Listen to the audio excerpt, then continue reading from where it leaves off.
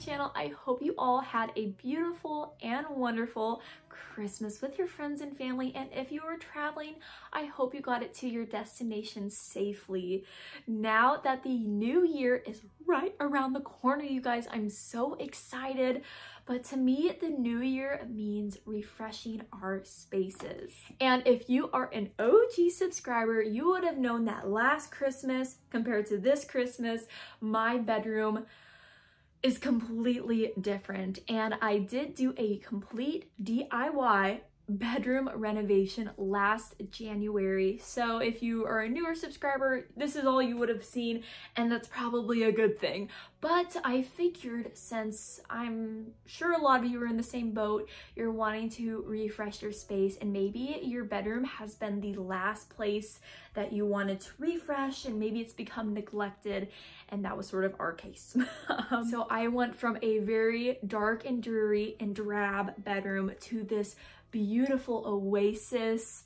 That's what inspired this whole bedroom. Was I wanted a place that was tranquil, cozy, and definitely the word oasis, and I think I captured it in my own definition. So last year I did film the whole process, but it was a month-long project, so that meant there was a lot of film to go through, and I was not ready to tackle that big project and actually get it edited and then eventually uploaded, but mainly edited. So we are just going to walk you through, I'm just gonna walk you guys through everything that I did, give you some up-close detail video shots of different areas of the room, and I'll try and include some of those video clips from last year of me actually renovating and doing the actual DIY project. So I think that that's a much better video format to just better inform you guys and give you guys some ideas, and hopefully this video gives you some confidence in renovating some of the spaces that you have neglected in your own home. But before we get started, if you are new here, hi, hello, and welcome. My name is Olivia, and here on my channel I like to create all sorts of feel-good content, just plain out good for the soul. So if that interests you, I would love for you to join my YouTube family by hitting that subscribe button down below. You will not be disappointed. Now, if you guys are ready to learn how to transform a dark and dreary drab space into a light, airy, cozy oasis, this video is for you, so keep on watching. Alrighty, you guys, so before you go into any DIY project, you know, renovating any space in your home, just remember that the idea you may have in your head at the very beginning, that may have to be the inspiration, whether it is a lack of resources, a lack of money, sometimes a little bit in my case, or just, you know, that doesn't quite pan out the way you thought it would. So please give yourself some patience and some grace. I definitely had to learn that while I was renovating this whole room last January, all of last January. So the main thing that inspired my idea behind upgrading the bedroom was this one. I'll try and see if I can find it, but it was this picture on Pinterest where it was this cozy all white bed. The room was pretty much all white, but the sheets were all white, the bed frame was all white, and then the back accent wall behind the bed frame, it was this beautiful brick or faux brick that was whitewashed. And they had these really cute little sort of lantern pendant lights on either side above the nightstands, and something about that picture, it was just so cozy, and I'm like, I want that.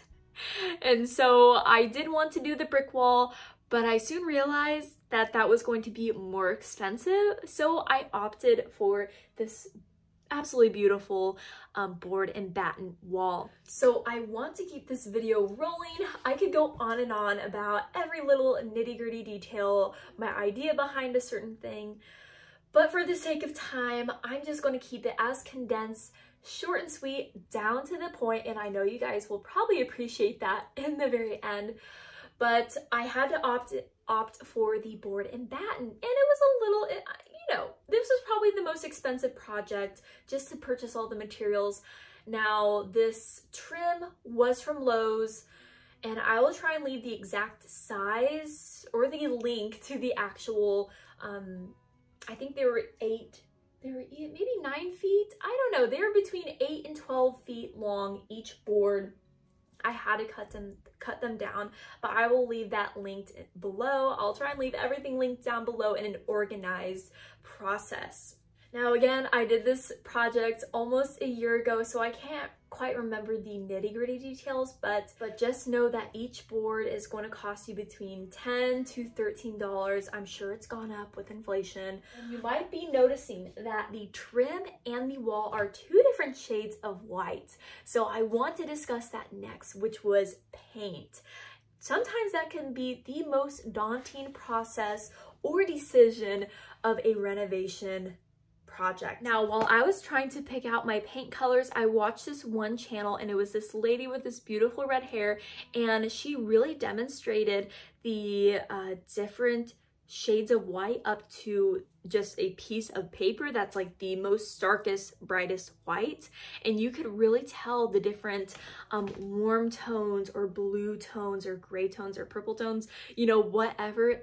It's so crazy. You might want to do a little bit of research, spend some time, and she'll actually have there's different paint brands, but I watched her Sherman Williams one because that is who I went to when it came down to buying all of my paint and paint products. But eventually I came down to the color Alabaster. I know that's such a famous color. I'm sure you've heard it in all of the farmhouse renovations or DIY farmhouse projects. It's like, oh, this paint color, this wall color is Alabaster. And you know what? I did the same. And that is okay because it works in this room. For the most part, there's not a whole lot, there's no direct sun into this room. So it can get really sort of dark. So I thought that the Alabaster really brightened it up, and it's not too warm, but it's just warm enough for it to be cozy and bright at the same time.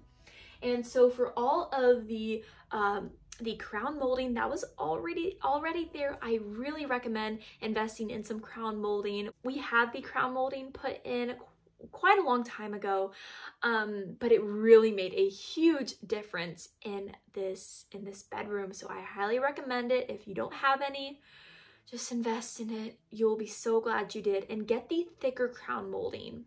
And so I used the same paint on the actual board and batten accents, as well as the crown molding and the trim and the window, and that was the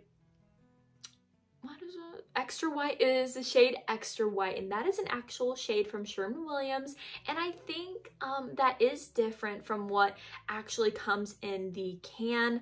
I think when you pick the shade Pure White, I think they put a little bit of extra colored paint into the actual paint can of what it actually comes as. So just take note of that. I recommend Sherman Williams because I've always had a great experience. They try and educate you as best as they can. I'll try and share some video clips of me actually using our table saw to put up the board and batten wall. Alrighty, you guys, the awesome thing about the board and batten wall is it only took me about 2 to 3 hours to put up, not including caulking and painting, but just to put up. You can totally do this with a miter box and a normal handsaw, and my big recommendation to you when cutting those horizontal pieces is to make a larger cut and then do hairline cuts as you go to get an exact fit.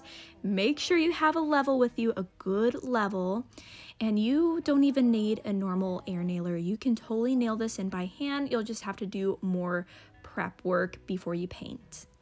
And so once your board and batten is finally up, that is when you actually need to go through and caulk all of the details. So I wasn't able to do the faux brick wall, so I had to do the board and batten wall. I got all my material from Lowe's, and then I wasn't able to recreate the beaded chandeliers for the pendant lights on each side of the bed that goes over the little nightstands. And so I think it turned out even better, so I'm going to bring you guys up close to the little nightstand pendant light. So the bottom of this basket actually had a wooden base. And as you can see, I took my little drill and I just kept drilling holes into it. And as you can see, the reflection, see, here's the dimmable, whoop. Here's the dimmable light cord. What I loved about this basket from Hobby Lobby, I don't know if I've already said that, this basket I found at Hobby Lobby, when they're half off, I got 2 for $50. But when you brighten it all the way, I love the pattern that it reflects up against the wall. That's what I love most about this basket, and the color. Now let me dim it just a little bit so I can show you the amazing light bulb. So I don't know if you guys can see in there. There is an amber. Here we go. There is an antique amber inspired light bulb from Lowe's. I'll leave it linked down below, but it was perfect. And then here is the precious bird corbel that I found from Hobby Lobby. Again, when they're half off, you gotta snatch it up. Don't waste your money. You know, wait another week if you have to, and then get it when it's half off. But I did, it's a cast iron corbel actually. Well, I don't know what to call these. They're like they're little plant hangers meant for, you know, your garden or outside. And it was that natural brown cast iron color, but I painted it in white chalk paint, craft paint actually, and I did distress it just a tad so you could see the detail of the bird.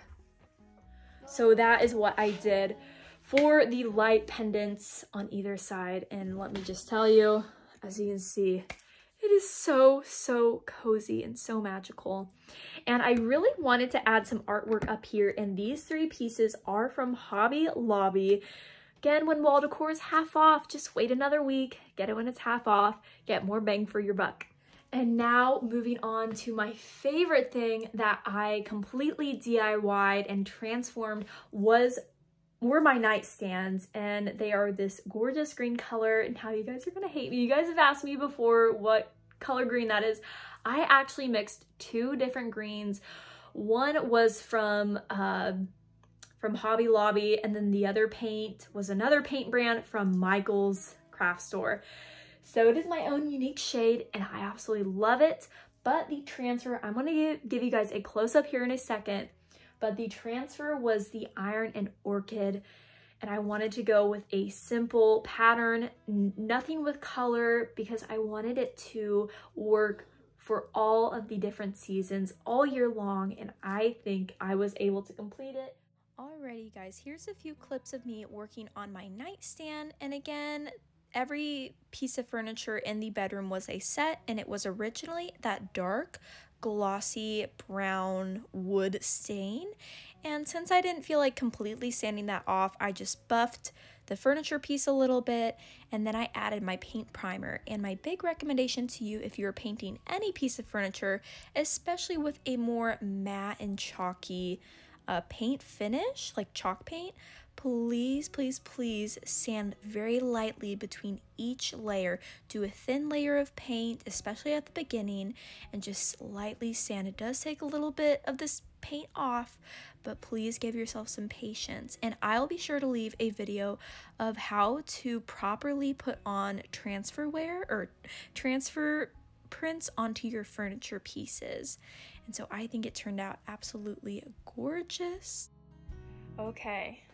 So here are my beautiful green nightstands. Now this one is mine, and as you can see, I let something wet or sticky and it completely tore off the paint right there for some reason. But you know, really take your time when you're painting, and I'll add some video clips of me transforming this piece. But look at the beautiful pattern. It is so, so stunning. And then I have some cute decor on top. And then our cozy little nightstands with the night light. Now, I want to talk about my dresser, but on here we just have some of my favorite things. I love layering different shutters. We have this antique ceiling tile, and then this beautiful blue mirror was originally white when I found it at Goodwill, but I painted it this beautiful robin eggshell blue color. And then this vase was actually purchased for the bedroom renovation, so I brought it back in here. Filled it with some pampas grass to really tie in that tranquility. And again, I'm filming this Christmas Day, so we still have some Christmas decor up here. And then this beautiful big wooden lantern is from Not So Shabby in Holland, Michigan. And I love how I added in this little Target lamp. Again, just add little aspects of coziness in little corners, because at nighttime it reflects so beautifully up against, you know, your wall. So that's my little side, and I absolutely love it. Now, I turned off the light so you guys could really see just how cozy it is in the evening time.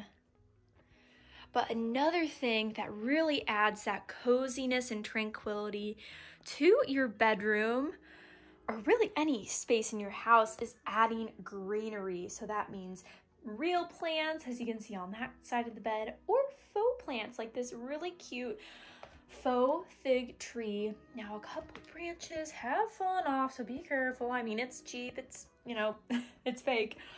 But I found this one for $40 at TJ Maxx, and it did come in a really cute basket already, but I put it in this basket to just really add some bulkiness to the base of it. And then to tie in the wicker, and I wanted to really add just more luxury into this bedroom because it was really lacking in it before. So we have this little bench or long bench that's either meant for the dining table, you know, a hallway entryway, and I think I'm using it for the end of our bed. And as you can see, it's just this nice little wicker material. I added a faux fur blanket to it, just because I think it adds some more textural elements. And then on this side, we do have this real ivy plant. It is a new addition, but I absolutely love the whimsy that it gives. And I placed it in this, gorgeous thrifted pottery pot. I think it's hand painted, so stunning. And then I placed it on this sort of clay or plaster plant stand. I found this one from Goodwill, but you know, I think it came from Hobby Lobby or some decor store. And then there is the other nightstand, and that has the original knobs on it. So there's a close-up of that, and the print is a little bit different.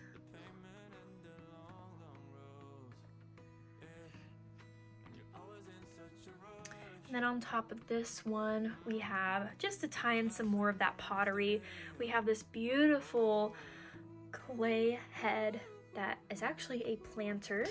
So I changed it up for all the different seasons. I did have a Christmas tree in there for Christmas. But I think that she's so stunning, so versatile, and just, again, like you would see this, it's, you know, it's a replica of a statue, or the inspiration behind it. You would see that in a tranquil garden, you know, so it just adds on to that element. And again, just a lot of this is thrifted. It's from TJ Maxx, it's from Home Goods. You can find this stuff on sale. Heck, you could probably thrift every single one of these items. You guys, it is so easy. Now you really have to plan, you really have to be patient, you really have to sort of accumulate some of the decor. Again, this whole project took me about a month. And if you want to add some more tranquility aspects into your bedroom, another easy way to do that is to do a tray for the end of your bed. And I found this beautiful gold mirrored tray from a garage sale, and it was only $2. So you guys, I know you might be thinking that this is an unachievable bedroom, you know, DIY or a bedroom look. But I'm telling you, a lot of this is thrifted. And yeah, like I said, pretty much all the furniture is just repurposed, repainted. But yeah, that tray at the end of the table, it adds that really cozy and tranquil aspect. Sort of makes you feel like you're in a spa. Now for up above, we have this chandelier. We originally had a boob light, one of those old, here we have one out in our hallway. Let me show you. We had one of those lights. Yeah, we had one of those lights, but in here, and it was just drab and not fab. So I looked on Facebook Marketplace. That's another thing to look at, is Facebook Marketplace, you guys. I totally forgot about that. But the only Facebook Marketplace item in here is this little chandelier. I have a matching one in the office. If you're an OG and you've been here a while, you guys know that, or you would recognize it. And they were originally silver, but I painted them, spray painted them actually, this black matte. Or maybe it's a glossy color. Well, it's black. And it completely transformed this light fixture. Before, it was that, you know, that silver color that a lot of appliances come in, and it just really looked tacky. It's like that nickel color. Just really looked tacky, but I knew that I could paint it, and this pop of black really adds a different element. And all those different lights, we did switch it out to LED, but it really brightens up this whole space. You guys know. You guys know that that light fixture adds so much brightness and light into this bedroom, especially on a very dreary and dark day or at nighttime. Again, just adding little lights into your corners, adding fairy lights, really makes it so cozy. Now, if you guys have any questions, please do not hesitate to ask them down below. I would love to help you guys. That's why I'm making this video, is to show you how affordable and how easy, I wouldn't say easy, but how achievable this cozy white aesthetic is. You guys, you don't have to spend a lot of money to make your house look like all the famous homes you see on Pinterest and YouTube and Instagram. Just little old me was able to do this on my budget. And you know, if I'm able to do it on my budget, a lot of people can do it.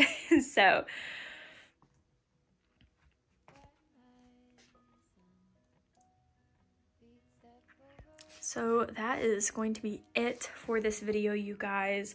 I will close out. I might talk to you guys a little bit later, show you some more things for this video, but that is the bedroom.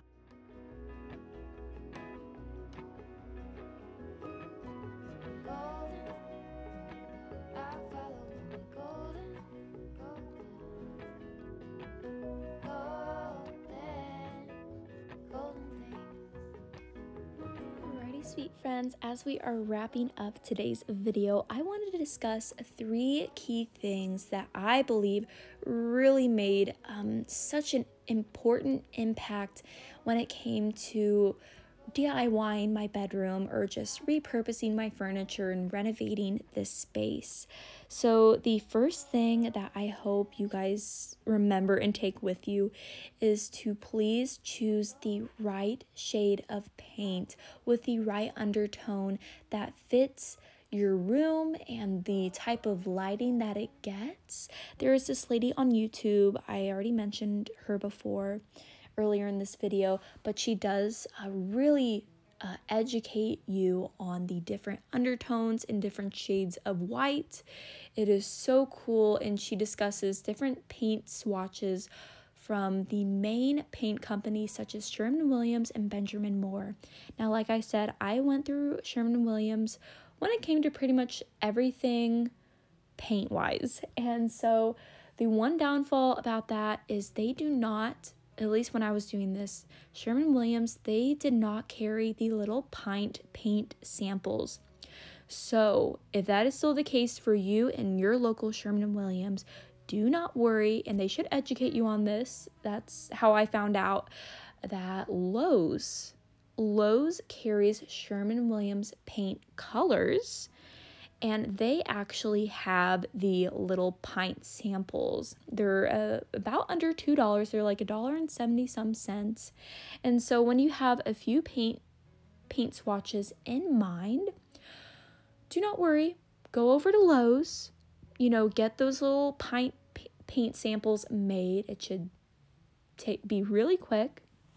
And then paint them on your walls. Figure out which shade of paint looks best with your room and its lighting. And then when you're ready and you have that one paint color in mind, go over to Sherman-Williams, get yourself that really nice gallon of paint, and paint away and take your time. And really don't be afraid to ask lots of questions at your local Sherman-Williams. They are so educational and they are there to help you. So I always had a wonderful experience. Okay, moving on to the second tip when it comes to repurposing your furniture.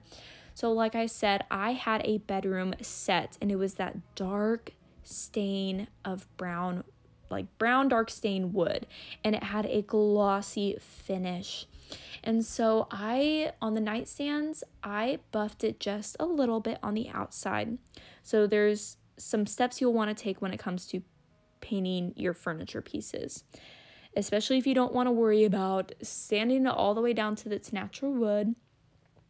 You'll want to buff out the already existing paint or stain, and then you'll want to go in with a nice primer. I know it's an extra step and it's extra money, but it is worthwhile, especially if there's already a stain on your furniture piece. Then you'll want to go in with light layers of your actual paint. And between each layer, you'll want to sand it and buff it just a little bit, especially if it's a chalkier finish. Like if it's a chalk paint, you'll want to sand between each layer. And it should tell you that on the paint directions for chalk paint. And then I didn't do this for the bed, but I'm so glad I did this for our nightstands. I invested in the Dixie Belle top coat, and you can get any sort of finish. You can get matte, satin, semi-gloss, gloss in a top coat. Again, I know it's a DIY project. You're trying to save a buck here and a buck there, but when it comes to those high quality details that make your DIY project last longer, go ahead and do it. It is so worthwhile. And the third and last tip is to consider taking some time out, each week, maybe in the middle of the week and every Saturday, go to your thrift stores, check them out, hunt, go on Facebook Marketplace, try and find yourself a good deal. This really does not have to, take a lot of money to turn any space of your home into a beautiful room that speaks to your soul. Alrighty, sweet friends, thank you so much for watching today's video. If you enjoyed it, please give this video a thumbs up, hit that subscribe button, as I have lots of videos planned for this coming year, 2023. You don't want to miss out. Don't forget to go follow me over on Instagram and TikTok at Lydia Effie. But that is going to be it for this video. I hope you all have a beautiful and blessed day, and I can't wait to see you all on my next video. Bye, guys.